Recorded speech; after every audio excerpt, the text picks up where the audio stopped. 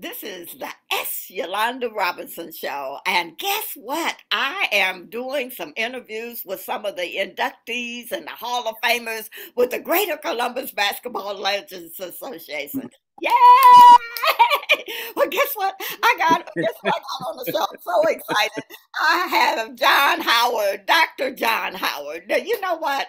Dr. John Howard is just a legend everywhere he goes. He's a legend in the basketball field. He's a legend in the academics. He's a legend in the community. I just don't know how he just does what he has, but he has the magical touch.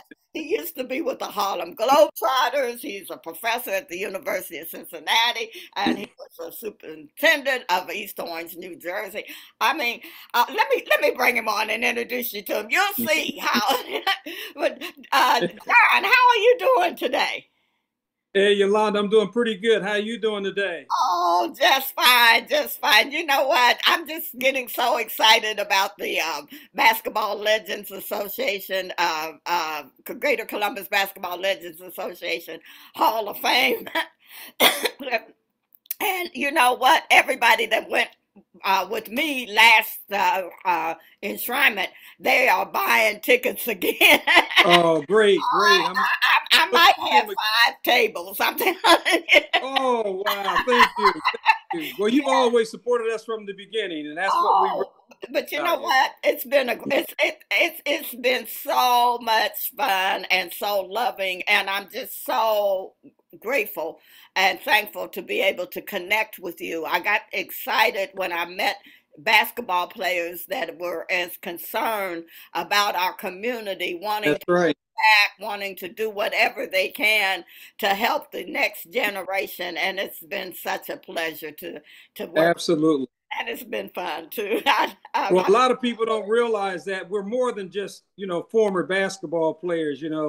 We feel that we need to give back to the community from which we came from. And Columbus, is a Yes. North End, they call it Italian Village now, but I grew up in the North End at 4th Avenue and 4th Street, actually the rear of 4th Avenue and 4th Street behind Baptist Church. So my roots are there, and I continue to try to do what I can in my own little way to help the community. After 11 years, we're still in existence. Well, you know what? You don't really have to, because a lot of people don't, they leave us and say, bye-bye, took a look Yeah, at. that's true. But, You're right. but y'all don't do that. Y'all just, you come back. I've seen you lecture to some of the youth. You're giving out computers to the youth, talking about bullying. I mean, it's just been amazing. That's why I enjoy working with you. Oh, well, thanks a lot. I see Skip and I, Wallace Chandler, we really had gotten together about 11 or 12 years ago and decided that we need to do something for our hometown. And we decided we had a common mutual interest, and we all played basketball. We all grew up in Columbus, and we decided to at least put this together and honor not only just the former players through the induction process, but that we've gone beyond just the players. We've also included community people, politicians, business people, the whole works. Absolutely. Yes, yes, I know, because I got inducted in 2019, and my high school friend said, "How did that happen?" I Tell me you used to shoot the pill too. But I knew how to market, I You. knew how to do PR and stuff, and so that's what correct. they gave me you gave me the award for. But everybody, I mean, I said God has a good sense of humor, because you had the enshrinement on the same day that East High School had the high school reunion, and some of the That's people, Yolanda, the basketball, and now it's some of the former NBA players. I'm just so happy about that. That's true. Well, you deserved it. You deserved it. That's why we did it for you. Thank you so much. But you know what? What do you tell people? I mean, there are some students that are interested in basketball and they may not make the team. They don't make the NBA. What do you tell those people, John? Well, they got to stay in education. I mean, I've been in education for 54 years, and Skip was in education for a little period of time. And basketball is really the vehicle to get us to each level. So I use education to get me into college. I used education to get my first teaching assignment. I used education to get my principal's assignment. I used my education to get my superintendent. In other words, it's education. Basketball is just really the tool that you use with your talent that pays for all this stuff. You can't all believe in everything. Everybody's going to go in the pros because less than 1/10 of 1% of all college athletes are even eligible to play. And then those that play really only last about 3 years. So really to tell kids to put their dream around basketball when there's only about 300 or 400 positions open a year, and those positions are basically filled by first and second round draft choices, it's really not something that we want to promote. We want to promote the education side, the business side, and make sure that these young folks understand that a meaningful career besides their basketball talents exists. And that's what GCVLA is all about. Okay, you talked about the business part. You know, there is a business part about basketball. Yeah. And I don't think people really know the things that when you look at the whole team, I mean, the game, there's people that's selling food, there's people that's marketing the program, the doctors, because, you know, there's a whole gamut of things in basketball that you can do. Well, a lot of people don't know that I still own a professional basketball league. Yes. Center Jump Professional Basketball, and that's exactly what I was trying to do, is a pro co-ed model where we were putting men and women together on the same basketball team so that we could bring back an economic opportunity into the community again. See, a lot of people don't realize that one time African Americans owned their baseball franchise, basketball franchise, football franchise, and it's also been said that blacks had a lot to do with starting hockey. Well, I don't have a lot of information on that part of it, but I know at one time we had an economic base in the community around the country in these sports. And what we ended up doing, we gave up those opportunities to become part of Major League Baseball, NBA, and National Football.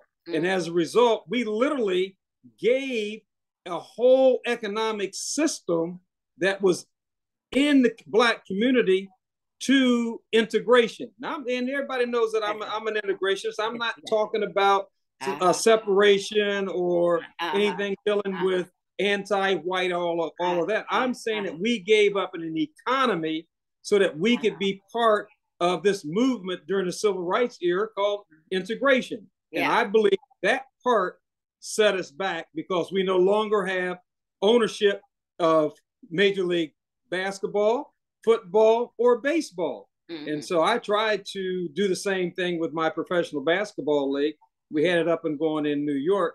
And basically we ran out of money, but you're absolutely correct. So short of that, Greater Columbus Basketball Legends Association is here to let the young folks, as well as the former players and those associated with basketball, to know that there's more things that we can do to help our people to get through life. And that's what we're all about.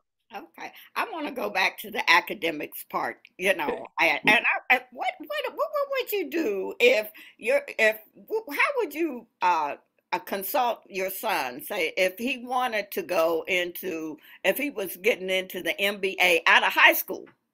Yes. And had a scholarship, which one would you tell him to do now? Well, let's put it this way. All depends on the money. All depends on the money. I mean, these kids are getting, Yolanda, millions of dollars nowadays versus when I came out. I mean, obviously you couldn't even play in the NBA coming out of high school when I came out in 1964. But now, I mean, if these kids are getting millions of dollars coming out of high school, my thing is, look, take the money. Yeah. But at the same time, since you've got these millions in the bank, go to school, continue to go to school in the off season and get your degree and get your education. So I'm not going to tell a kid, go to college and you are now missing a $5 million opportunity. Take the $5 million. And then when the season's over, enroll yourself in advanced education, higher education, and get Uh-huh. your college degree. I mean, Uh-huh. it's a simple mix. It's So I'm saying in this it's instance, easy. economics. Yeah, yeah, economics, Economics. economics. Okay, Yeah. okay. Well, and what advice would you give to parents on helping their children with, when they have an aspiration for basketball? What should they be? Is that one of the things that you would give to the parents in terms? Yeah, I've seen so much talent around this country. And, when I played with the Globetrotters, I was able to visit just about every state in the union. And I met with a lot of parents, even in education. And what Mm, I would tell the parents, again, what I keep saying over and over again, every kid is not going to be given an opportunity to go and play professional basketball or baseball or football or any of these sports. Only the talented 10th of 1% is going to make it. And it doesn't make sense to try to push all of your kids into a pro level when, in fact, there's so much competition there for limited jobs. It just doesn't make sense. Inconsistent with what I think parents should be telling their kids. They mm, should be telling their kids, finish your high school program. And if we have some resources set aside, or if you can work, get into college, get that advanced degree, because most of these new jobs, especially in the technology field, mm, they're going to require, and they do require, at least 2 years of advanced training beyond high school. mm. So my thing is, you can make as much money and have a nice, comfortable living if you get those extra 2 years beyond high school. And I preach that all the time. And if you're fortunate enough, like some of us, to play professional basketball, Mhm. then take the opportunity, but always come back and finish that education. I'm a good example of that. I literally Yes. quit at the end of my senior year to play at the Globetrotters, but I went back and finished and got my degree after the season was over. So what I'm saying is, I not only preach it, but that's I what know. happened to me. You don't only preach it, you live it too. All right, all right. Try And to live it. Yeah. you're an author too, and a publisher. I mean, yeah, Yes. you are the one of the basketball NBA players that talks Thank about entrepreneurship, and you not only talk about it, you are about you. Yeah. it. You been Well, content. I believe in, one of the things that a lot of people don't realize, I taught college English for almost 15 years, and I'm the first author in the world to have ever written books in what we call E prime. In other words, the verbs am, be, been, being, is, are, was, and were, and become are not in any of my fiction books. I have two adventure series that I've been marketing around the country, and I have some artwork that's attached to it that I'm getting ready to really unload it this year and let Uh-huh. people really know what I've been doing. But you're absolutely correct. Uh-huh. The education side, and I'm fortunate enough that I was able to, at Ohio State University, to pick up my master's degree in English education. And I studied the English sentence, and that really helped me to understand the nuances and complexities of how sentences are actually structured at the micro level. And that's really kind of one of my contributions to writing. Oh yes, I seems like not only that, I think you are two-time. Is that right? Two-time Hall of Famer. Yes, two-time Hall of Famer, and that's again, Oh, I oh forward to wow. that. And family, my mother and father, my brothers and sisters, and the community for supporting me through the years. It's kind of interesting because I never played junior high school basketball. I was kicked off the team 3 years in a row You was because kicked off the team. I never even played. Yeah, I was playing at Thompson Recreation Center when I was at Everett Junior High School, Uh-huh. and they had some unwritten rule that you couldn't play recreation ball. And to this day, I Uh-huh. never saw it. My parents never saw it, but I Uh-huh. never played junior high school basketball. I literally went from sixth grade to high school basketball because I was kicked off of Everett Junior High School's team. I never played. Oh, With, shame on you, Everett Billy Junior Newman. High School. See what you Yeah, right. see Right. what you did. It's not over when that shows you that it's not over when people do that to you. Absolutely. And the Yeah, guys, yeah. I grew up in town. And I played all around in every recreation center in town, and Uh, guys were aware of what was going on. But what happened with me was that it was unfortunate. I was the only one that was victimized by that, and as a result, I never played. I played baseball, but I never played junior high school basketball. Oh, wow. But you played with the Harlem Globetrotters, and I you are I played with some of the greats. a two-time Hall of I Fame. played with some of the greats with the. I played guard position with the Meadowlark and Curly, Oh, Bobby Joe Mason, All American out of Bradley, Helicopter, Jackie Jackson. All these guys are. Most of these guys played in the HBCU circuit, but many of them are in the Hall of Fame in New York City. So I played alongside some of the great New York City basketball players. I started. I didn't just sit the bench. I was starting with these guys. oh my gosh, you And have. I was fortunate that happened for I me. hope you write a book about yourself and not about the fiction Right, stuff that you do. You need to write a book about yourself, John. well, some people That would have be asked me to do. so inspiring. Huh? Oh, It would you. be so Thank you. inspiring Yes, to the next generation. That's what we need to have, and uh, the next generation needs to hear, that, and yeah. don't give up. Do not give up. I But won't. I appreciate it, Yolanda. yeah, I'm looking forward to the Hall of Fame enshrinement. Trying to get my dress together now. Yeah. So is my sister and my cousins and everybody that's Right. going. But Oh, I thank can't wait to see y'all. And August the 20th at you. Yeah. uh, the Worthington Christian High School. So Yeah. 3 o'clock. I said 3 o'clock, isn't it? at 3 o'clock from 3 to 6. Yes. And if you need tickets, they're not going to be selling tickets at the door. That's what Skip said. So you got to get them now. So it's at you go to greatercbla.org. And Yeah. so, John, I'd like to thank you for being on this week's program of Yolanda Robinson. Yeah. Thank you. And thank you too.